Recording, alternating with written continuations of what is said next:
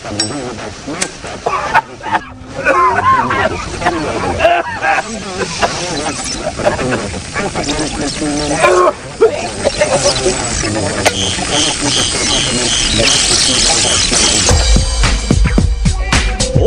from the Psychopathic Radio Hovel, conveniently located on the top of the Fisher Building overlooking Detroit, Michigan. Ladies and gentlemen, it's time for Ashtrays and Action Figures with your hosts, Monoxide and Jamie Madrox.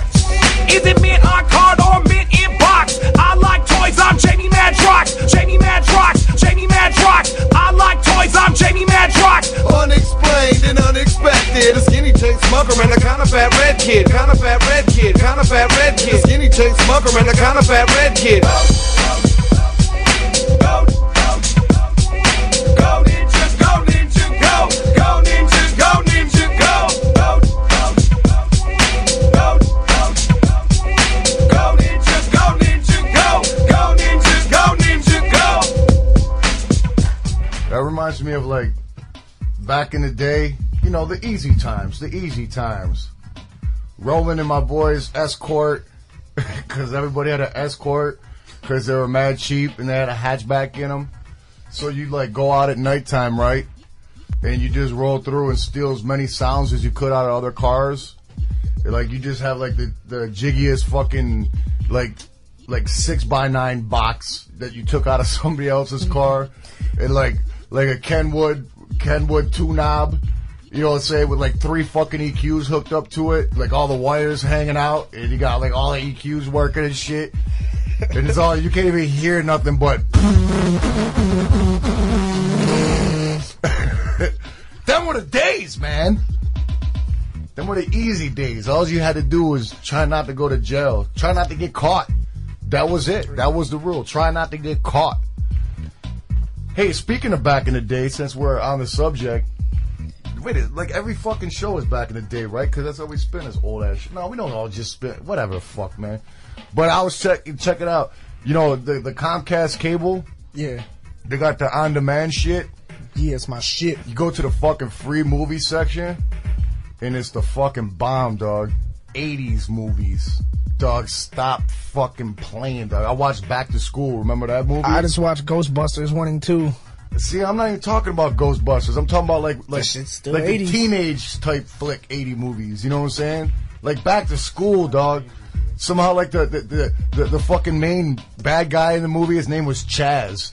You know what I'm saying? His fucking name was Chaz. And then Rodney Dangerfield freaks it and does the triple Lindy at the end. The triple Lindy, so fucking dope. And Oingo Boingo's in it. And fucking just the hookups they got are so fucking fresh, dog. This ninja's got on like a modified Thriller jacket. Dog, it's pretty fucking fresh. And then the soundtrack, forget about it. You know what I'm going to do one of these days? I'm just going to play like all 80s movie soundtracks. Not like the dope 80s music that was like, you know, fresh, but like the cheap knockoff shit that they just had like some in-house studio guy make for the movie. Yeah. And then we're going to put like a webcam in here, and then we're all going to do 80s dances, and we're going to rock 80s outfits.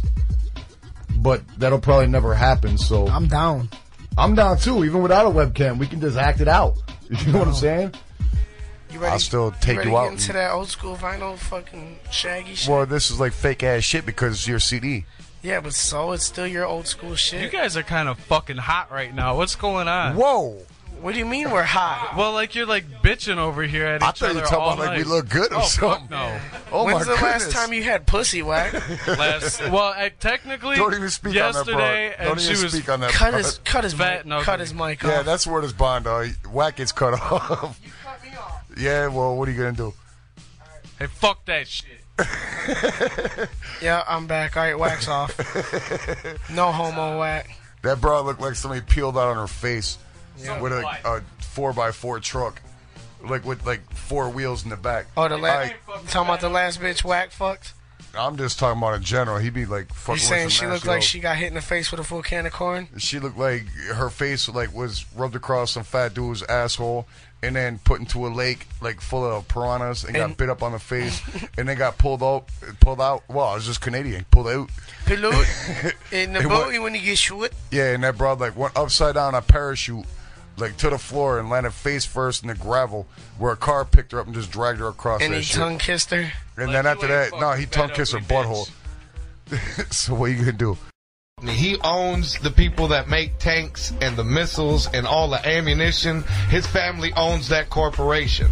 So what better way to flourish that corporation than to go start up some phony war, because everybody's going to have to buy their ammo and their tanks and all that crap from you. It's true. So that's sad, how man. he did it. It's very sad because it's all about money. It ain't about the people. The people it don't matter. It's time to talk about Danny Kaye. From the beginning of my career, from the first fucking day I ever decided I wanted to rhyme, I had to lay out everything before me and realize who the master, who the greatest was, and that I will never be that. You know, I had to lay out everything before me and realize who the greatest of all time is. And I had to realize on the day I decided to do this, that I would never be this man. And his greatness will never be reduplicated. And he's still around. And he's alive. And he's a living, legendary hero. And his name is Danny Kaye. Alright? And musicians, Kid Rock, Eminem, you know, everybody from Detroit primarily realizes and understands how legendary this man is and the influence and the power and the effect that he's had over this game. And I'm talking about Danny Kaye, and I'm going to give you a quick retrospective on Danny Kaye tonight. Starting with some of his earliest works, we're going to take it all the way back to 1987. This is some of his 1987. All right, that's a long fucking time ago. 11 years ago. A great many of you weren't even born then. All right, 1987. Danny fucking Kaye. All right, this was happening, man. As they say, you were a nut stain in your daddy's drawers when this shit was being bumped on the streets of Detroit. So it's time to catch up tonight right here with a quick retrospective. However, I'm going to now tell the juggalos and the juggalettes tuning in, I'm going to tell you how you can stay posted to Danny Kaye. I'm going to give you a secret bit of information. I'm going to give you his MySpace page so you can check out the Kaye for yourself. I know you've just been mesmerized. You want to know more. You don't want it to stop. But the time has to come. And now it's in your hands now. It's time for you to take the torch. Keep running up that mountain. Keep learning. Keep studying. Keep listening. Keep medicating yourself with Danny Kaye. And how you do that is you go to MySpace, however you normally go to a MySpace page, /Danny Kaye. And that's K-A-E. And the K-A-E stands for Danny K-A-E, always excelling. Whoa. And yeah. And I could see my truck was parked out in the parking lot of the movie theater. And next to my truck was a car that was running. I could see its lights and its exhaust. It was running right next to my truck. And my truck was parked way out in the middle of this big-ass mall parking lot. So as we're all walking toward the car, I look and I see some movement going on within my truck. Like I see somebody is in my truck moving. So I start sprinting to my car. I'm like, come on, yo! And we all start running. And I said, someone's in my fucking truck! And so we're running, and we're running, and all of a sudden, whoever was in my truck jumps back into the other car, and they pull off, and they're in like a Buick Regal. And I had a truck which was capable of climbing over curbs and whatnot. So by the time I get to my truck, my other boys ran to their car, and it was just me and Blaze made it to my car. So we jump in my truck, and I see that the other car is taking the long way to get out of the mall parking lot. They had to go one way to avoid going over the curbs. You know, they had to go back all the way up to the mall. But when I got to my truck, I see that my window is smashed and my stereo is yanked out of my dash, right? And I look, and lo and behold, my CD case is missing. But I can see the thieves right there in that fucking Buick Regal. So, me and Blaze, we barrel over a couple fucking curbs and over the medium of the road. It was on Van Dyke Road, which is a boulevard road, which Michigan has. They call it the Michigan turnarounds. And I barreled right over the fucking boulevard, and I'm right behind the thieves now.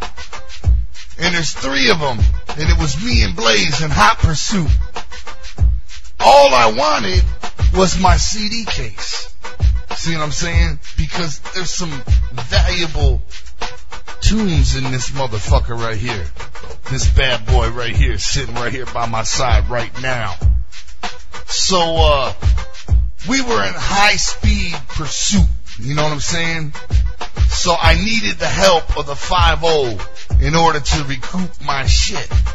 So I reached for my cell phone, which was normally sitting right there in the pop holder, the cup holder, and that was gone too. But luckily Blaze had his. So we called the police, and I said, I am right behind the thieves who stole my car stereo, and I'm in a high-speed chase as we speak. And the police said, all right, what's the license plate?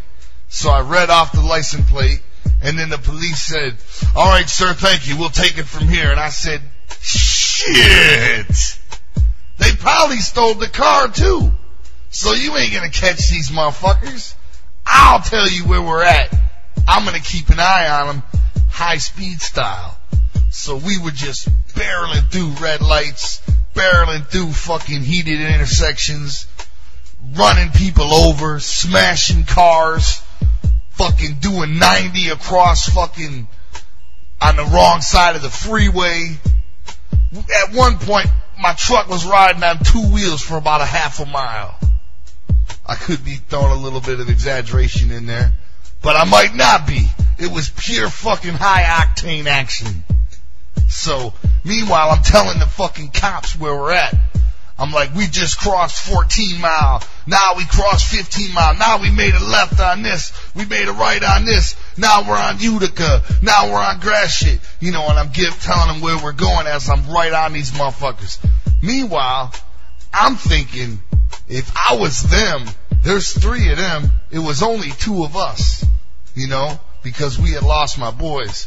So they probably should have just pulled over and ran up and tried to fight because they had the advantage with an extra ninja. But they didn't. Plus, I don't know what they had in their car. They might have been strapped. But even so, I was determined to get back my CD. So, the conclusion to this mighty fucking dope story that has you on the edge of your seat right after this music. So, Mr. Bruce, is it true that you are a member of the rap group Insane Clown Posse? And I said, yes, that's very much true. And he said, and is it true that you have song titles such as Dead Body Man, Santa's a Fat Bitch, Murder Go Round? And I'm sitting there thinking, what the fuck could this possibly have to do with this kid stealing my fucking CD case? We had an exciting night. If you think about it, our first night, we had an exciting night. It's been exciting. It's been wonderful.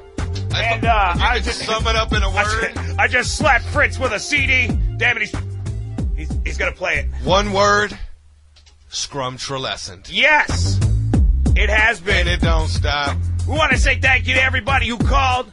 And it don't stop. Everybody who participated in all the games and fun. And it don't stop. To the dude who dissed me at the beginning of the show. He called him meat gazer. And then he tried to talk shit to Monoxide.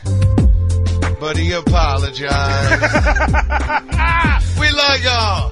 Nothing but love. Ever. Thank y'all for listening, and we out. Ryan Seacrest out, dude. Click it or take it.